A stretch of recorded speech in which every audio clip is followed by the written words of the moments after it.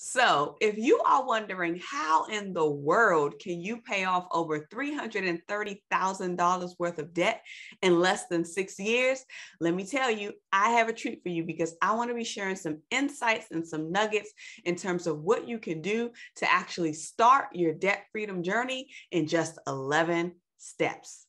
Come on into the room. Let's go. The Debt Demolisher TV with Sophia Melone. Hi, everyone. It's Sophia Melonē, the Debt Demolisher, here to bring you the tools, tips, and tricks to help you manage your financial baggage the right way. I hope that you are excited for today because I am super excited. One of the things that I want to talk to you all about today is what are some of the preliminary steps that you can begin to take to get yourself out of debt. So many of you may know this or you may not know this, but I was recently interviewed on Tony Gaskins' page. Check him out, you guys. He is amazing. And he interviewed me on my process and my journey and how I am getting out of debt and how much debt I've paid off, and just wanted to allow me to be able to share some nuggets with his personal community. And so if you are not subscribed to Tony Gaskins' page, make sure that you subscribe, and also make sure that you go ahead and subscribe and update your perks so that you can be inside of the Blessed Tribe and the Blessed Business Tribe. So he has created a private space on his YouTube channel to be able to pour into his audience more intimately and more in-depthly when it comes to relationships and even business. So make sure that you check out Tony Gaskins and go to subscribe to his channel, sign up for the Blessed Tribe, sign up for the Blessed Business Tribe. So that way you could also check out the interview that I had done with him. So because that interview was so amazing and so inspirational, I wanted to kind of piggyback off of the conversation that we had in there to kind of speak on it a little bit more. So what I want to do is introduce a series to tell you guys my personal debt freedom journey, how it started, where it's going, and how it took me 11 steps to be able to do it consistently. So with today, I'm going to make this a series. This is going to be the introduction, just speaking to the first step within the 11 steps. And then your job is to come back tomorrow to get step 2, to get step 3, to get step 4, to get step 5, and so forth until you reach the ending of the series. And what I want to challenge you to do before we start is, after you've heard a lesson, challenge yourself to go back and implement at least one thing that you've learned or one thing that I've shared in this particular video so that it can be applied to your life.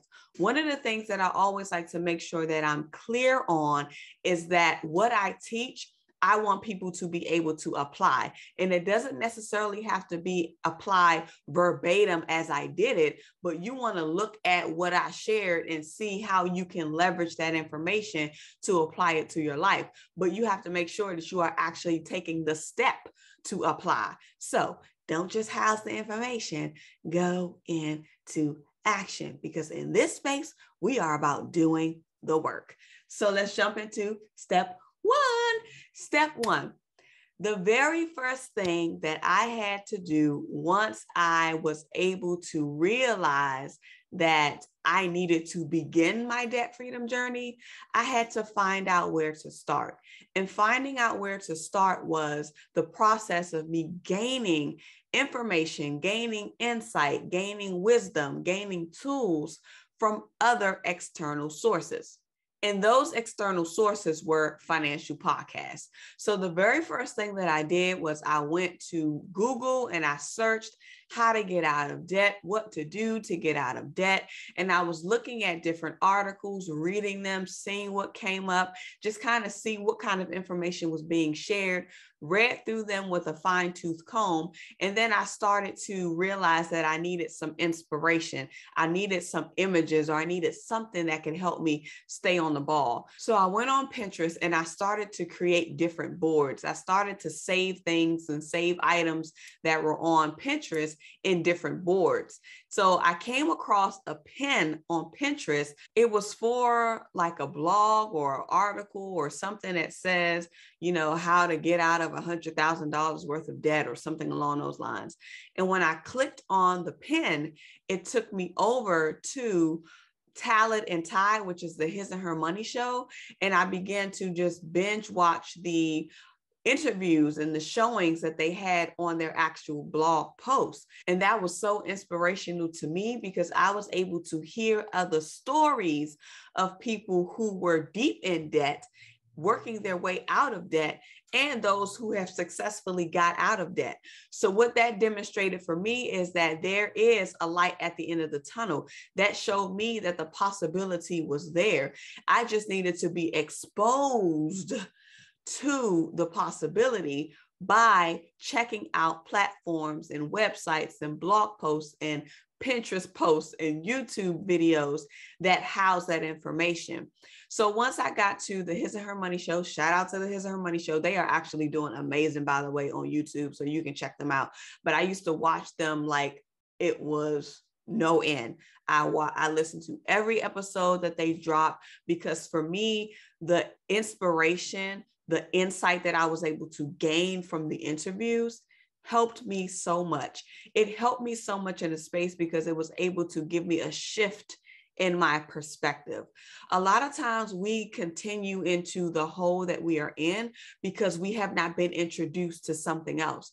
So if you are someone who is on the fence about wanting to get out of debt or where to start, or you just feel like you're stuck, I want to challenge you to just push yourself to listen to the stories of others, because when you listen to the stories of others, it's going to ignite something within you.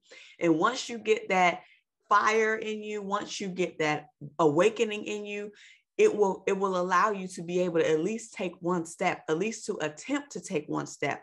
So if you are in a space where you feel like you may be defeated, you feel like you really don't want to do this, just begin to get that wisdom and hear those stories and get that into your system, because eventually it's going to spark a nerve. It's going to spark a nerve. It's going to hit a core, and it's going to cause you to say, okay, let me jump into action.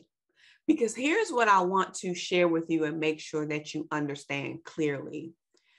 If you need a change in your perspective, if you need a change in your mindset, you will need a different source to be able to enter into your brain. So for me, allowing the interviews by the His and Her Money show, listening to the people who they interview, because they interview hundreds of people on this show. I was actually interviewed on this show a long time ago. I don't think it's up anymore because the interview was so long ago, but they interview so many people, and just hearing their stories is a form of inspiration. It's a form of boost. It's a form of encouragement. It's a form of strategy. It's a strategy approach as well, because when you're going through this journey, and even when you're starting this journey to debt freedom, you have to realize not only is it a financial game, it's also a mental game. So what are you going to do to strengthen both aspects of it, your mind and your money? Now we're going to get to the money piece as we continue to kind of roll through the segment of this series, but I want us to start and focus on step one. Step one is gaining the insight that you need from other financial platforms, from other people's perspectives, to be able to gain knowledge, gain wisdom on what you don't already know. Once you get that, be adamant about taking notes. Be adamant about pulling out the gems that resonate with you. Sometimes you may have to listen to it more than once.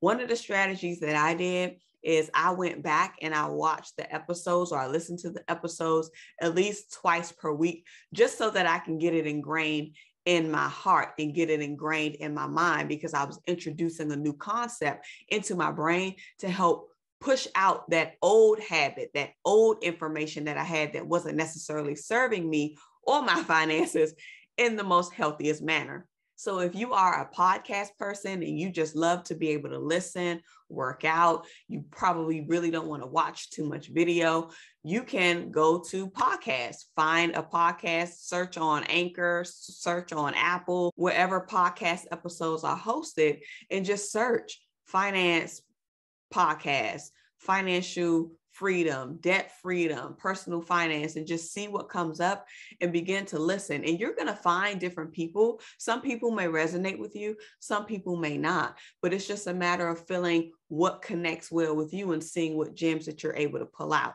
Now, if you are a person who like to be on YouTube, like me, I love to be on YouTube. YouTube is like my go-to space. I listen to YouTube videos all the time and not necessarily watching them.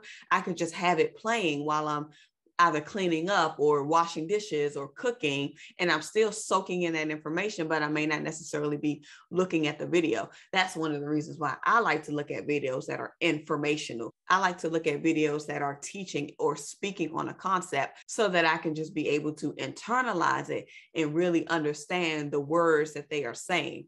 So even with YouTube, you can still get insight from YouTube if you are a person who don't necessarily want to watch the videos.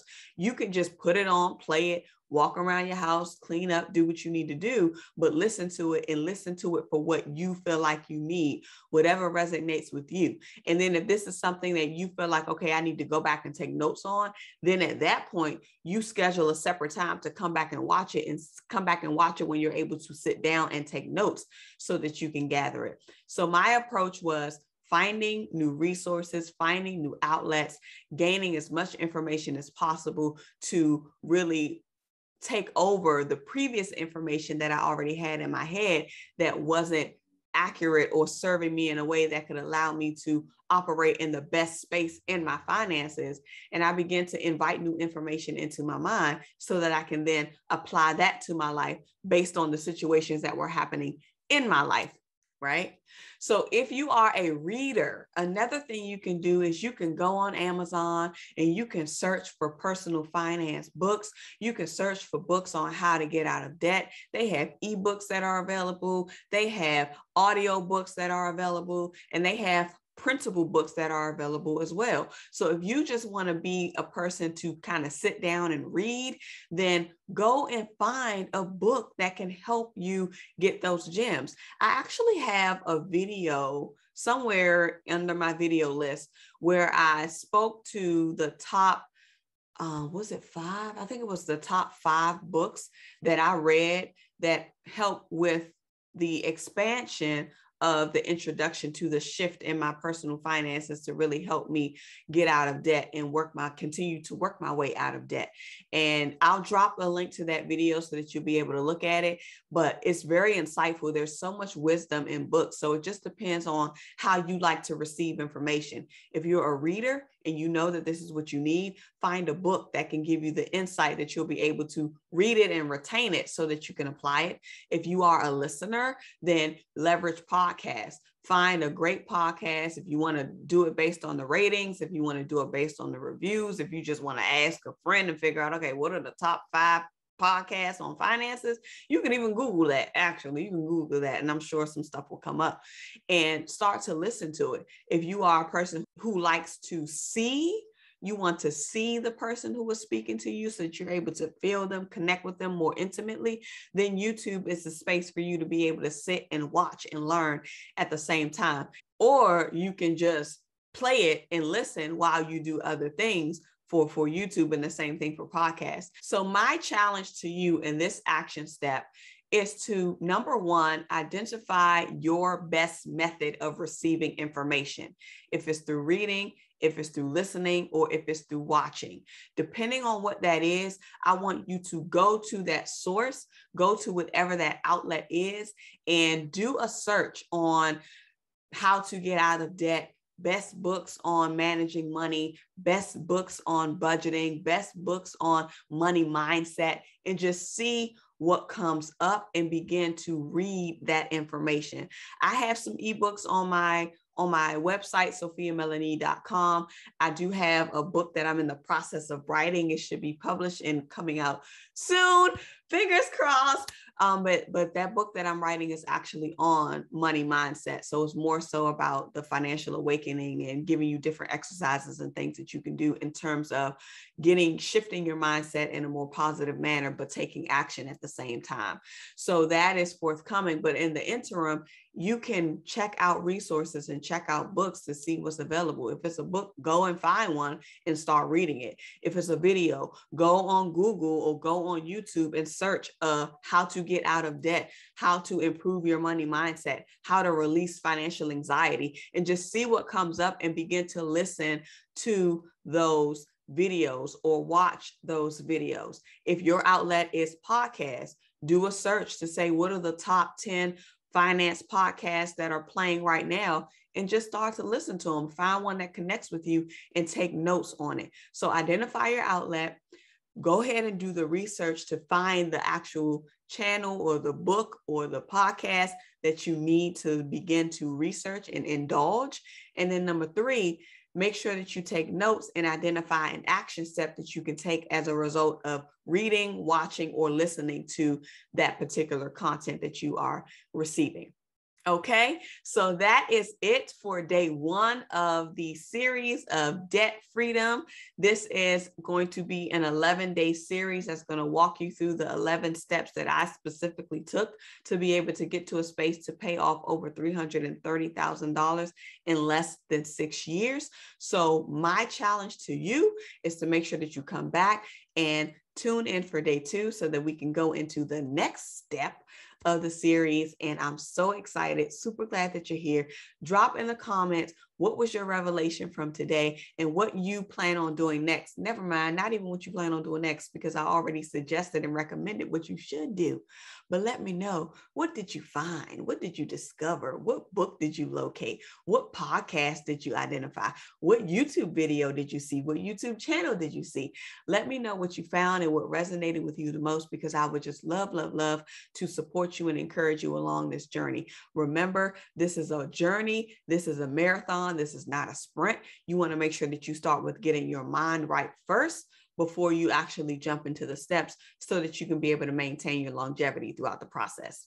All right, so that's all I have for you guys today. Thank you so much for watching. Make sure that you come back again for day 2 so we can continue to jump into these nuggets. I want to remind you that your financial prosperity awaits you, and so does your financial sanity. Let's get into this work. Bye. The Debt Demolisher TV with Sophia Melone. The Debt Demolisher TV with Sophia Melone. The Debt Demolisher TV with Sophia